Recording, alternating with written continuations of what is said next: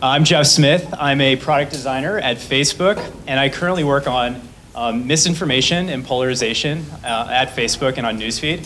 As was previously said, I also lead Facebook.design. So what does that all mean?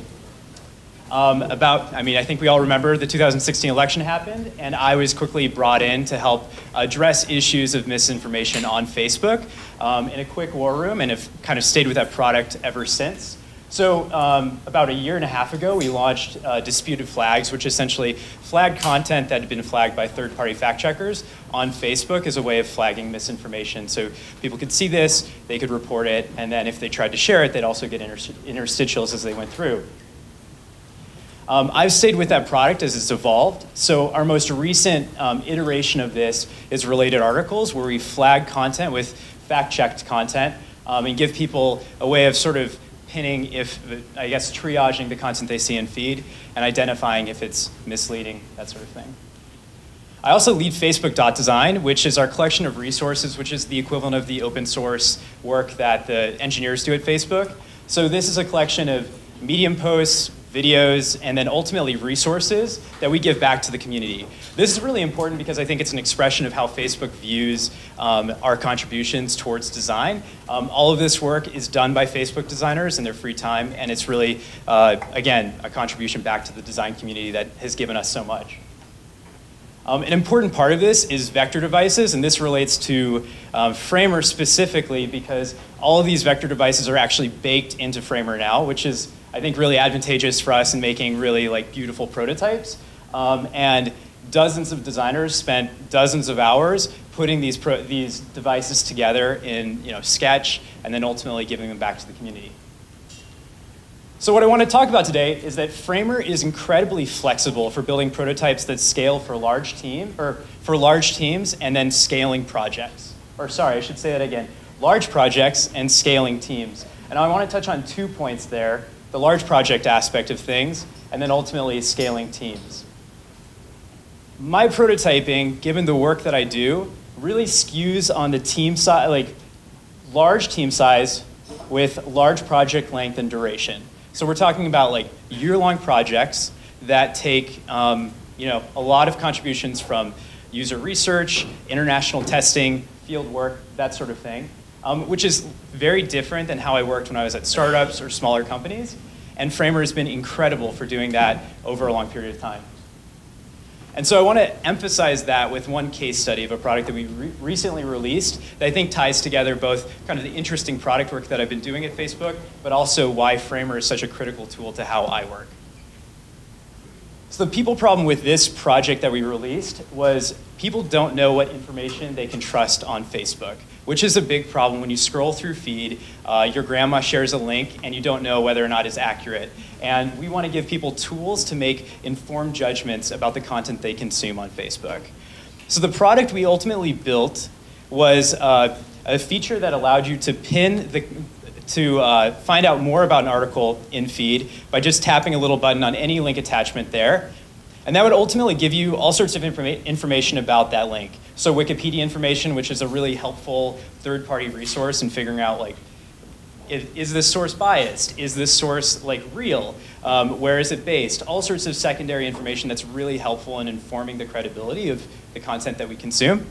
And then related articles, which is a really important tool that we found in terms of flagging content. Again, seeing other sources, what other sources are saying about something on Facebook helps people make informed judgments about what they're consuming. And then finally, seeing where this was shared and who shares content is also a helpful way of vectoring and getting a sense of where the content's coming from. So this product took a year to build, and it went from concept to lab testing to field research, and then ultimately to marketing assets. And what I think is really cool about this and what makes Framer a great tool for this type of work is the Framer prototype that I built from the very beginning, from the very concept stage, ultimately lived out throughout the entire life cycle of this product, all the way until we actually released it as a marketing asset. And so I'm just going to talk through that process, and I think there are really helpful elements of my process that can hopefully inform your prototyping or even your picking up Framer as a tool that you can use. So this product started out as initial concepts. we essentially, when we were thinking about doing related articles for misinformation, we thought it would be really interesting if we could give every user the ability to find related articles on the content they see in feed and do it on any article.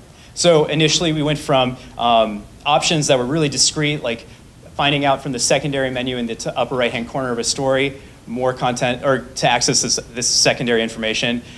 Could you long press on an article? Or should we go to something extreme, like giving an explicit button for you to be able to find this information?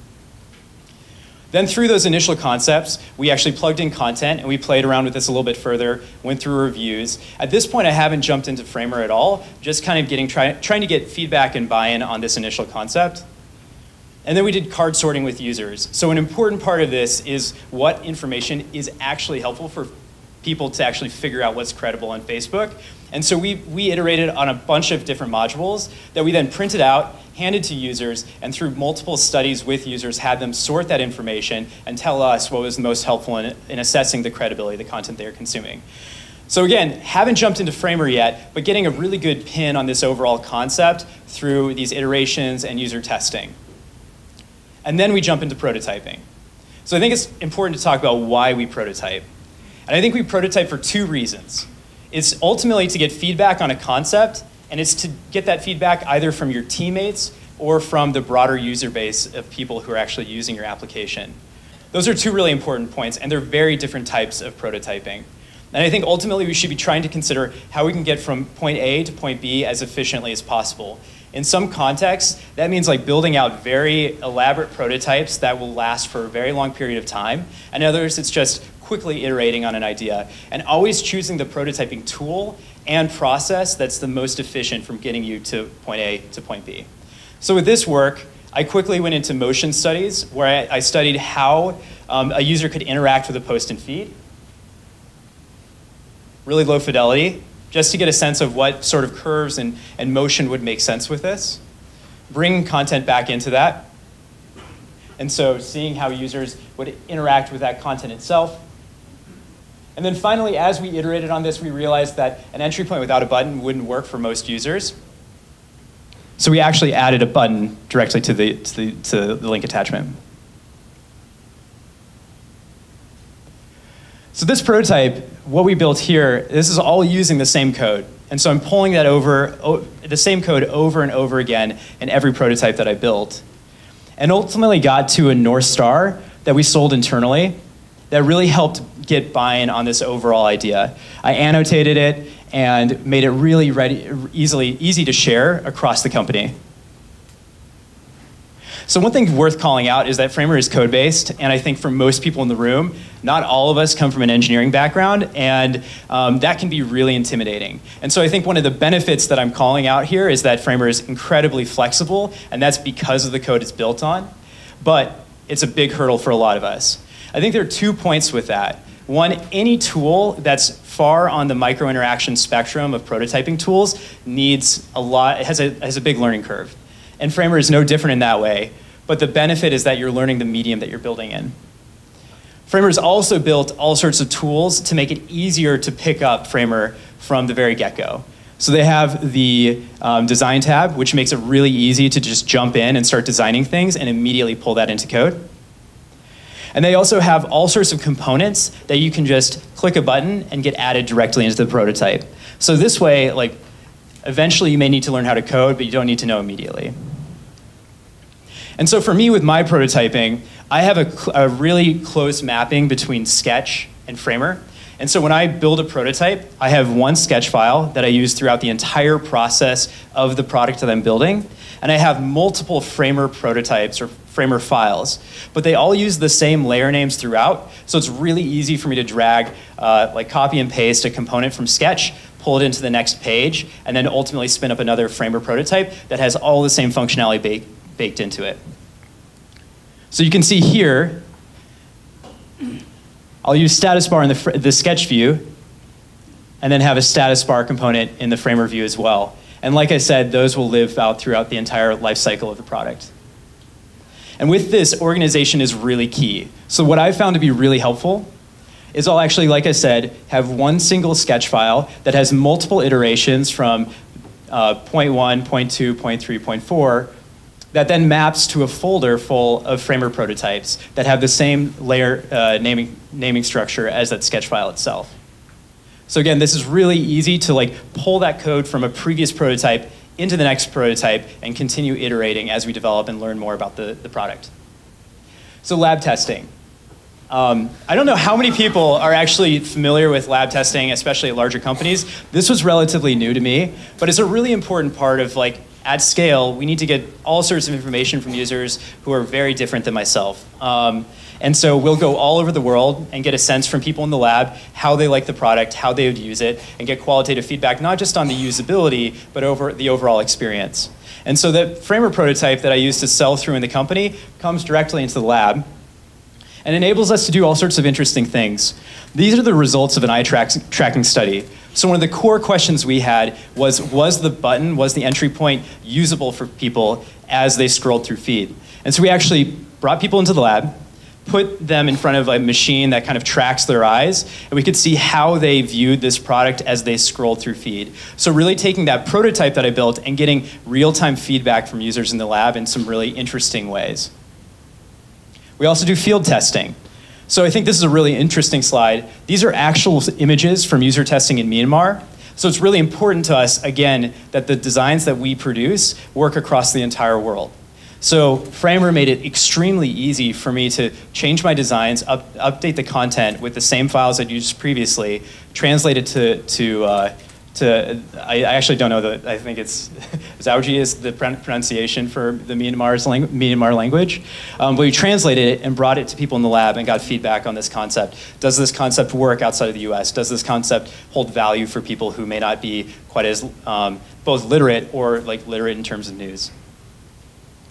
And Framer made this really easy because they have an upload to cloud feature. So in real time, as people are in a room with UX researcher, I could quickly be in the back there with the one-way mirror, change the prototype as we're getting real feedback, upload it to the cloud, and they could literally change the prototype on the fly and get feedback as quickly as possible. So again, the Framer prototype that I built has helped throughout this entire life cycle of this process and is incredibly critical to ultimately what we produce. And was also the same code that I used for the marketing assets when we actually launched this feature to 100% of the US. And I think that speaks to the flexibility of this tool and its value in terms of like investing in something that will be valuable for you in the long term. So that's how designing with Framer is functional for large teams and large projects. But for scaling teams, I think the question is like, we're building products that we ship every month, week, day. It's a very different time horizon, right? But I think these same principles apply for scaling teams. So that same structure, where we have a status bar component in Sketch and a status bar component in Framer, can apply across an entire company. So building out those systems that you can share across teammates makes it really easy for people to reuse the status bar or rebuild that navigation. And you can go one step further by building that directly in code. And so one of the things that we've tried to do at Facebook is actually build out some of these components directly in code. So it's as easy as dragging in a module and bring that module in and getting those components for free. And we've actually open sourced that to the design community on facebook.design with both Framer and Origami components that map to iOS 11. And hopefully we'll do more of that in the future. But I think that's the type of thinking that makes Framer a great product for scaling, again, across these smaller teams. So in conclusion, Framer is super flexible. It's based in code, it's easy to reuse, and that works for me along long time horizons, but should work across small or large teams that are scaling as well. Thank you.